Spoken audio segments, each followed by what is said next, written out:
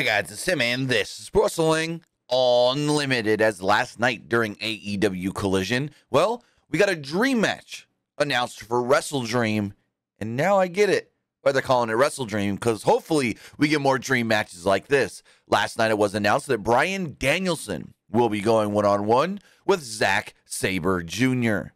Basically, Bryan Danielson stated that this may be the last year of his career.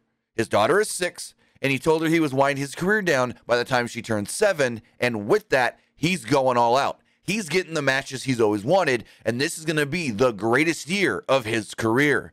So, he's going full bore right now. And he wants Zack Sabre Jr., and he's getting Zack Sabre Jr. in his home area of Seattle, Washington.